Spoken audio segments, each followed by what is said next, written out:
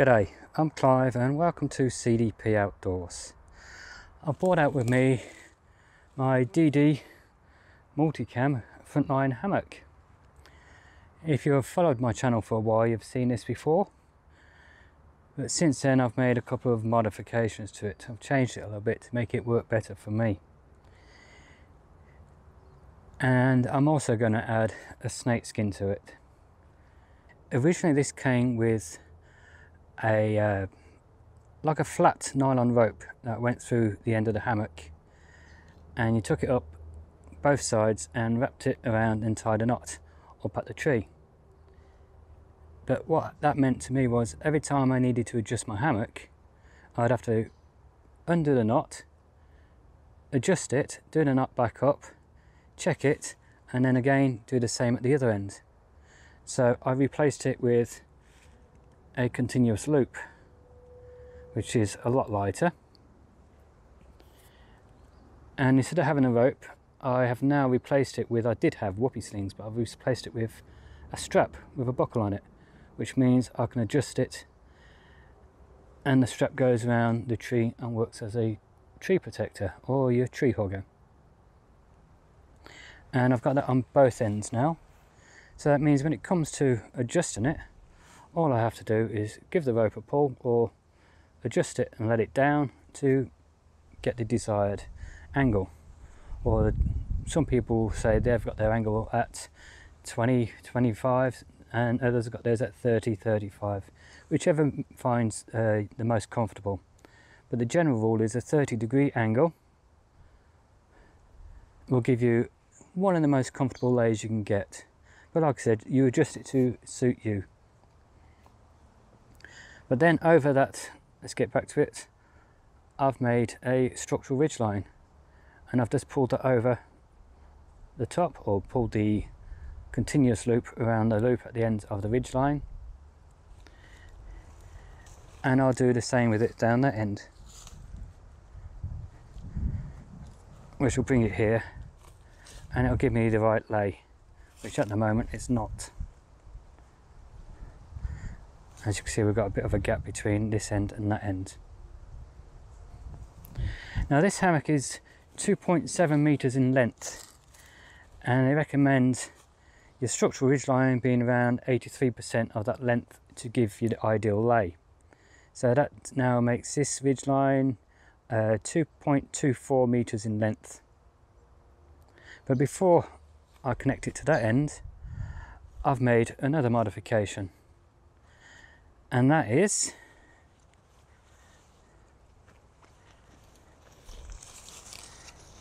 I have put a grommet in the section where the spreader bar comes through. So what I'll do now is I'll take you back to me making a hole, installing the grommet, showing you how I did it, and then I'll come back. First thing I'm doing is tree punch a hole about centre, or as good a hole as possible. I'm just using these leather hole punch. It's not the best, I did try it on the other end. What I'll do is about centred. This is the centre loop where the stiffener goes out on the bug net to hold it up. So I'm just going to do it about halfway down below that one.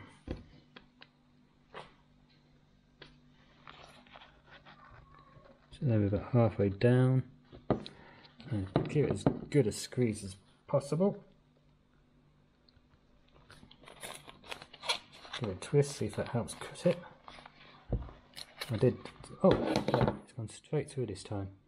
I did do the other end, and I still had the material left, so actually I'm going to have to remember that when I use these to give it a twist to get a clean hole.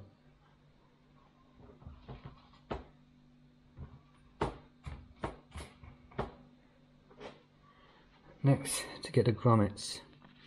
Now these have got a black backing on them, but the actual washer that comes with them is just silver. So when this folds over, the inside of that is still partially black, but it's not as good as this side. But then with the pressure from here, did slightly mark either end. So let's get this on again. I'll put that through the hole I made, and these are 5mm grommets, eyelet grommets. So let's put a washer over the top, and I'll slowly bring that down and then give it a squeeze, and that's it. But as you can see, any paint that was on the inside isn't there now, and you can see where some of the actual paint has come off. A bit closer so you can see it there now. I think it doesn't matter if you're going to use a coloured one or just a plain silver one. The brass ones I have found when using this machine or any hand press do have a tendency to split and end up with sharp. Where these steel ones, you can just about feel it, but it's still a nice clean finish.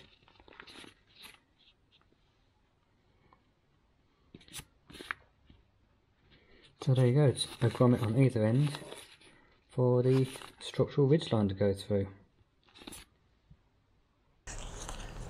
Okay, welcome back. And as you saw in the video back then, I put this below the centre strap on the spreader bar section. So what I'm going to do now is the structural ridgeline I made, I'm going to put it through this end, take it down, put it through the other end, put it over the continuous loop I got there, then reattach the hammock.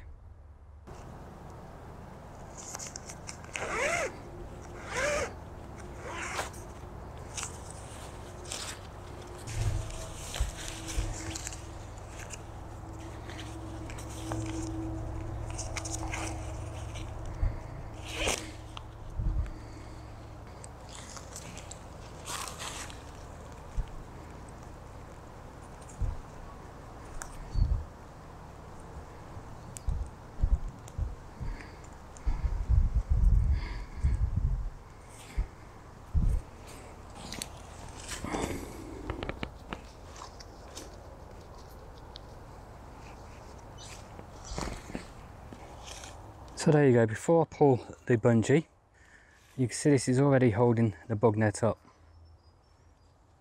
So I've got the bungee here, and I'm just going to take that up to a strap, and then I'll do the same the other end, and then I'll adjust it to make it fit properly.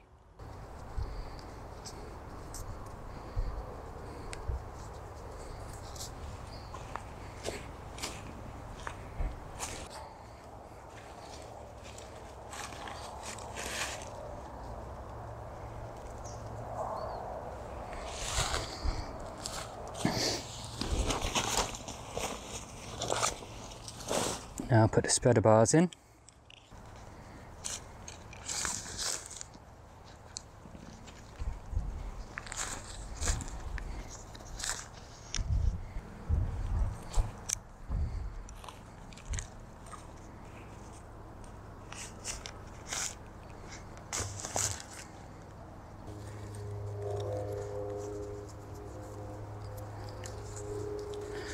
I'm adjusting this end and the other end now to where the knot is, to put more tension on the actual bug net, because it was actually hanging a little bit saggy on either side. So now I've tightened that up a bit more. Let's have another look.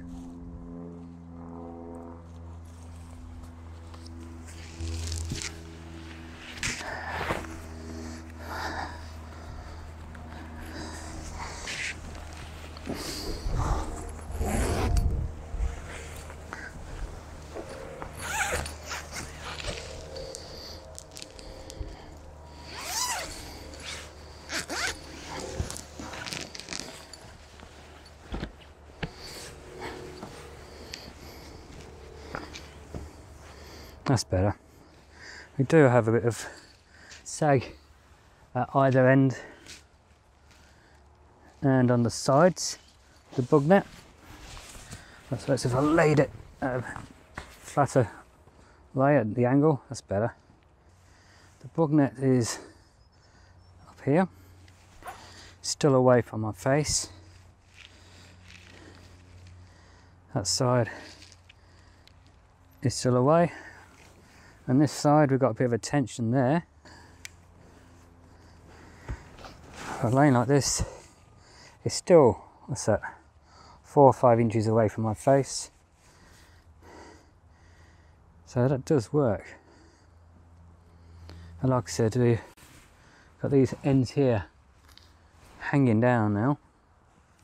There you go, you see it hanging at the peak, and it's the same down at the foot end. So I'll be honest, I went out today looking at sewing machines, and I'm going to teach myself how to sew. And what I'm thinking of doing is putting a small round patch on here with another grommet to bring the actual ridge line to the inside, so I'll be able to pull that back, and the same at the foot end to make it a little bit tighter and work better. But having this ridge line has made it a lot easier to actually put the hammock up without any messing around. So the next thing now, before I go, is I'm going to put on the snake skin, and then I'm going to pack away.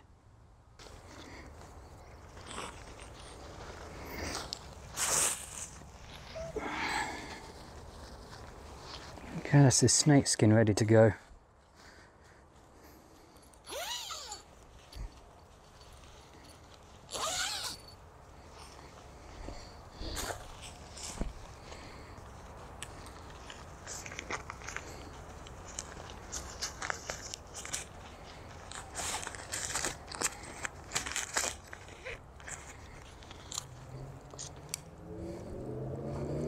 If you're wondering, I should put the spreader bar through here and on top of the ridge line.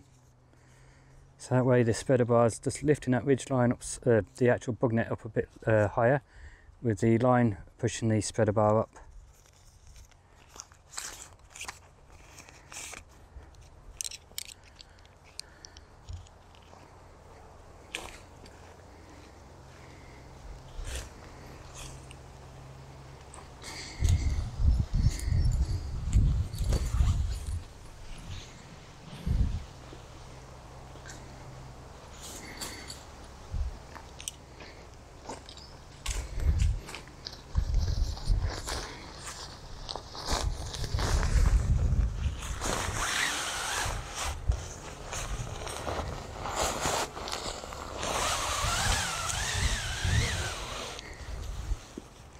The DD snake skin is only a one piece one, as you can see, and looking at it, this end is a little bit wider than that end to allow for your hammock to go inside.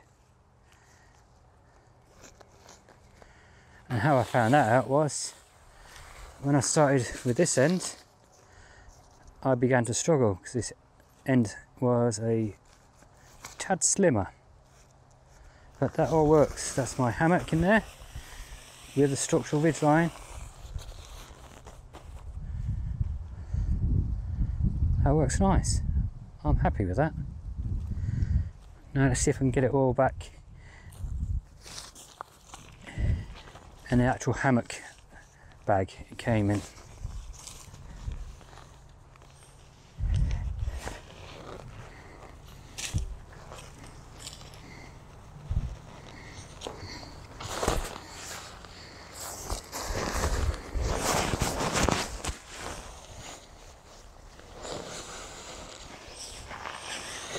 Force some of the air out down the end and fold it in half again. So that's in quarters now.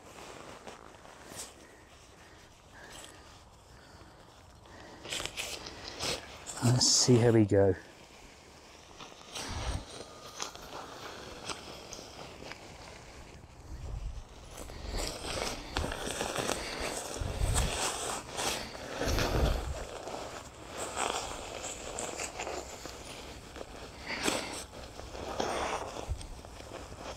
well, not huffing and puffing, so that did go in quite easy. Now the 2 splitter bars, I'll put them down this side here.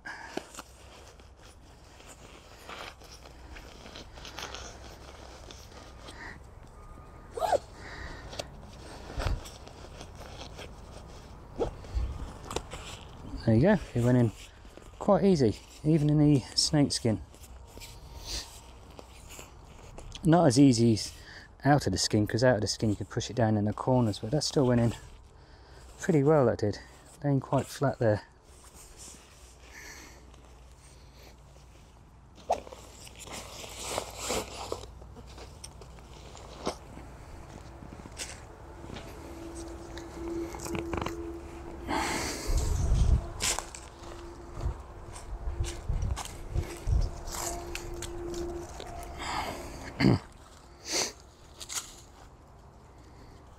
What I do with my straps is where the loops at the end to make it easier. I've just put a carabiner, and as it goes around a tree, I'll just hook it through the carabiner. Done.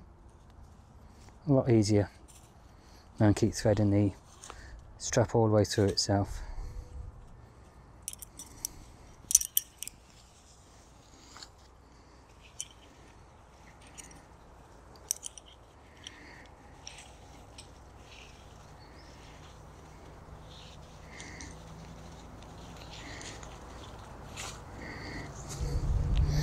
Here's the buckles I use for tightening and untightening. These are made out of titanium and I got them from Dutchware.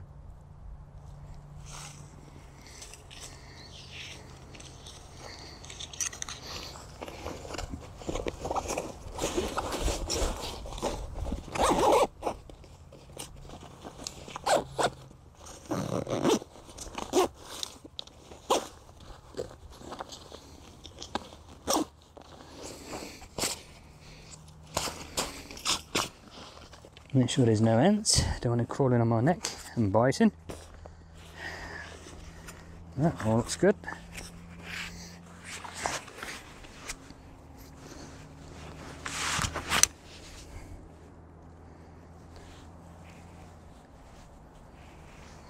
Got one fallen branch there, so I don't think this will be an area to hang your hammock and stay for overnight.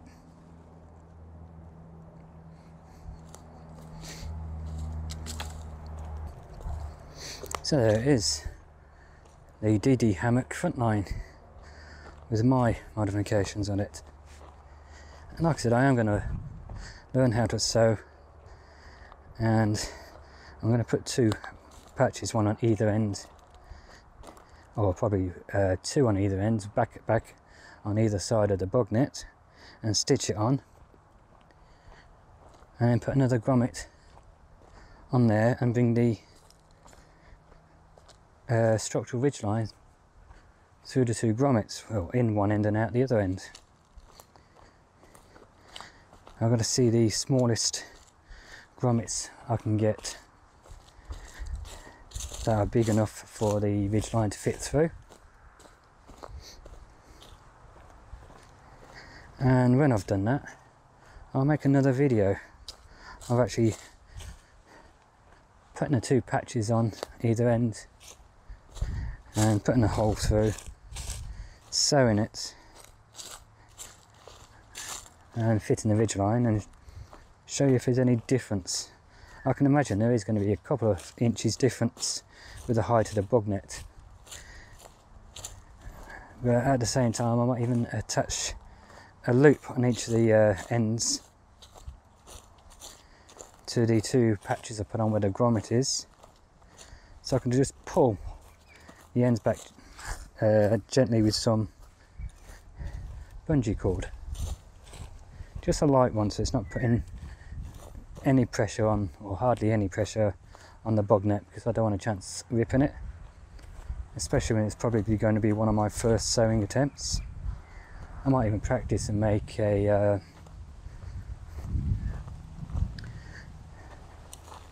I was thinking of a gear sling to go under one of my other hammocks, and then I'll make the next modification to this, the DD Frontline hammock. So if you've enjoyed this video and you're new to my channel, please go down below and click on the subscribe button. Hit that bell button next to it so you can be notified of all future videos, and also click on the like button. So the more subscribers and likes and views I get, the better my channel will do. And if you are already a subscriber, again, I thank you very much. I really do appreciate you subscribing to my channel, following me, and leaving the nice comments. A lot of you do. So I nearly went over then. So until next time, get out there, have some fun, and take care.